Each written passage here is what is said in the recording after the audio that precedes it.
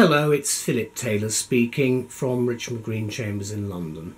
Today I'm reviewing a book which has come to us from Global Law and Business. It's a particularly important book, I think, because it's looking at the future, which is catching up with us quite fast. We haven't had many books in this area of law. It's called Outer Space Law, and it's got a subtitle, Legal Policy and Practice.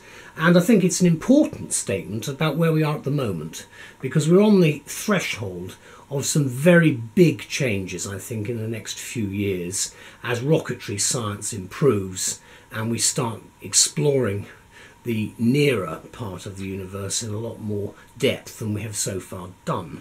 Now, as I say, this is a policy and practice statement, if you like, legally. It's been written by two consulting editors who've brought together a whole range of contributors. The two people are Yanal, Abul, Failat, and Anel, Ferreira-Snyman, and I hope I pronounced the names correctly. Elizabeth and I discussed this book in some detail. She was the lead writer on it, and we've given the title for our book review, because we've been watching the television a lot recently, Lawyers Lost in Space. The possibility is no longer remote. Now, I'm not referring to the TV programme necessarily, but what I am talking about is we've got to start thinking, I think now, about all the things that are going to start involving us as we begin that next step of going into what is called outer space, in other words, up into the atmosphere and then into the universe as a whole, and seeing what is there and what safeguards we have. Let's have a look at the book first. It's a hardback, very much the standard structure of Globe Law and Business. There's the front, you see on the side the thing, and then there are the details of the people who have put this together. Then on the back you've got quite a lot of detail. You can probably see it. It's reversed out, so it's not the easiest thing to read, but there's quite a lot of information there. Now, opening the book at the back, you've got an index, which is very helpful. There's the index at the back there, and that's by page numbering. There's quite a lot in the index, actually. You can see it starts there. Please note that references to notes will be followed by the letter N and note number, so that gives you some idea of how to use it. Then you've got the biographical details of the contributors, which is again the way they do it with this particular firm of publishers. They put the author's details at the back of the book rather than at the front. And then you've got the various articles. You can see paragraph numbering and footnoting, so that's fairly prevalent throughout the book. Now, in the front, you can see again you've got the front cover there, and then after that we have got blurb about the book there, and then you've got the table of contents. You can see how it's structured. We've got a preface and a foreword, and then the various essays, if you like, chapter headings, covering international law, national laws, European law, delimitations on outer space and Earth orbits, property and ownership, a very important thing in outer space, military activities, licensing, insuring, regulation, that's both of artificial satellites and remote sensing activities, and space tourism. Then you go over the page, you see another page there, you've got the exploitation of natural resources. That's in outer space. Again, does not mention specific bodies such as the moon or, for instance, asteroids, but that's obviously the logic of it. International trade aspects, property, IP, intellectual property law, cyber operations, evidence from space in cases before international courts, dispute resolution right at the end. Then we have a preface, which is very interesting. And then actually the interesting point of it, many of you won't know this man, Konstantin Tsiolkovsky. He was... let's see, he's got a quote here. "The Earth is the cradle of humanity, but mankind cannot stay in the cradle forever." Now, he's described as the Russian father of rocketry. He was, if you like, the Werner von Braun in the 1920s. So you get some idea, again, Russian. So again, very famous person. I think a crater on the moon is named after him.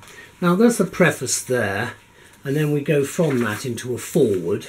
The foreword's written by Steve Bennett, who's CEO of Starchaser Industries Limited. It does sound a little Star Warish, I have to say some of this, but I think it's a very important book. Then we get into it. By the way, I will say one thing, and that is Globe Law and Business do not publish less serious books. This is a very serious book, and it's about time this subject matter was looked at in some semblance of seriousness from the leading players, because there are now quite a large number of countries that do have a space program of some sort. Obviously it has been very, very expensive, but I think we're in a new era very quickly, especially with private enterprise becoming involved, people like Richard Branson and Elon Musk. So you can see there are big changes at the end of 2017 which we are looking at. Now this is what we say about the book. As usual, the law does tend to lag behind the dizzying pace of technological change.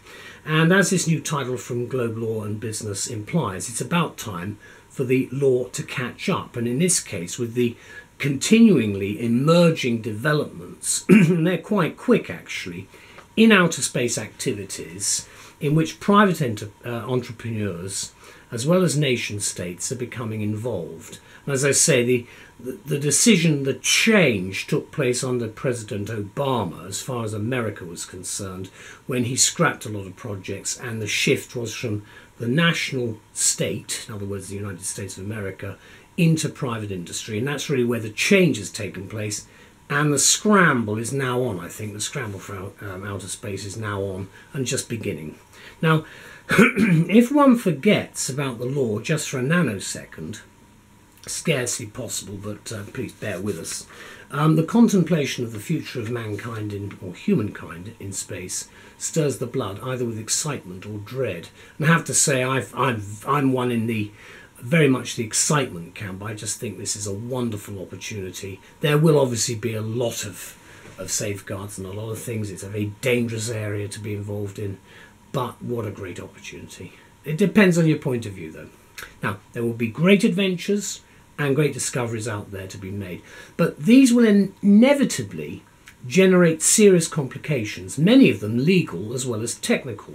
And that's really where we come in, because we've started looking at some of the books that are coming on the market now, like the ownership of satellites and so forth.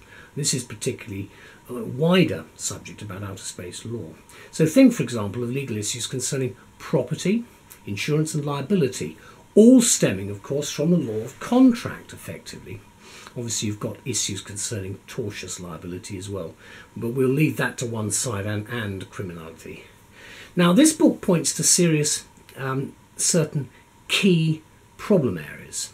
The introductory chapter, for example, refers to the current situation whereby the legal and regulatory framework for outer space activities begins at the international level, whether state or private entities are involved, and that private participants must be cognizant of this regime, as it's called, which is interesting. In other words, there won't be the same free-for-all that you might have had, for instance, with the scramble for Africa in the 1870s. If I can give it in any form of analogy, I'm not going back to Columbus's time, but you can see all of the changes that are going to take place. So this book's editors, however, make the point that current outer space treaties are, to a large degree, outdated and unable to deal with legal issues arising from military and commercial use of outer space. Absolutely, completely out of date, nothing's being done about it, so you could well find yourself in a fairly substantial free-for-all within the free markets of the West and countries like China, who are developing at a very fast rate their space program for certainly the moon and outwards. Now, as a compilation of the research carried out by its over 20 international contributors, outer space law addresses many such problems, issues and eventualities that we think will crop up. The expertise, therefore, contained in this book is impressive because it comes not exclusively from lawyers and from academics, but also from other people, insurers, economists and financiers as well. And yes, of course, space venturers, if we can call them that. And to say that this book delivers a a varied mix of insights and experience is no doubt an understatement, and I think it's well worthwhile, and not a minute too soon that it's arrived.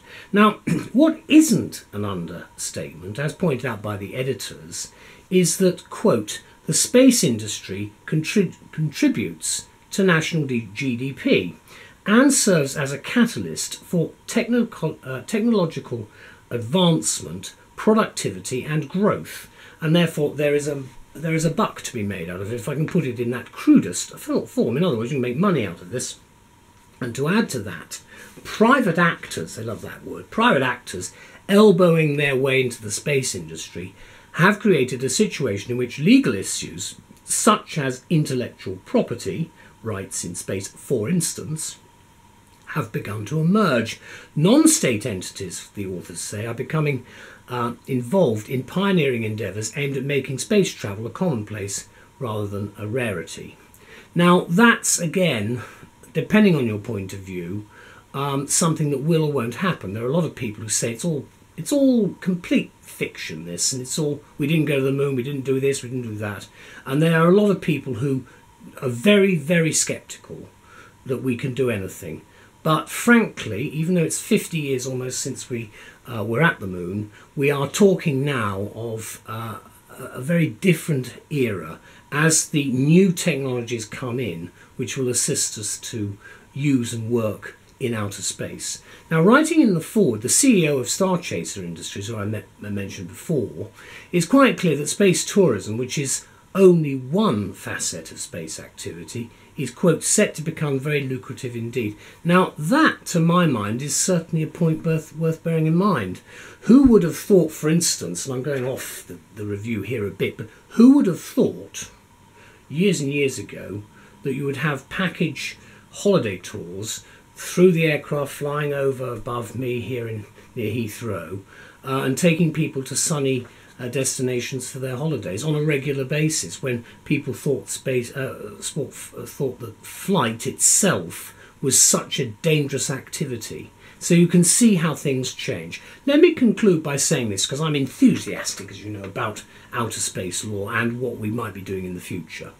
Lawyers, especially the younger, forward-looking contingent reaching for those elusive stars, should have a read of this book, in our view, because it's authoritative as well as speculative, and it does deliver more than a few hopeful glimpses of all those economic benefits which could eventually materialise via the space industry. Now, as I've said before, it's a gamble. So is the scramble for Africa, and so are a lot of other things, including Columbus's activities. So you can see that there's a lot to play for here, and this book is a very interesting statement, and it's well worth reading. It's not difficult to read at all, but it's well worth reading, and for anybody with a little bit of a dream about what we might be doing, this might be the concrete reality of what we're facing, and it may well be the job that you end up doing in a few years' time. You never know.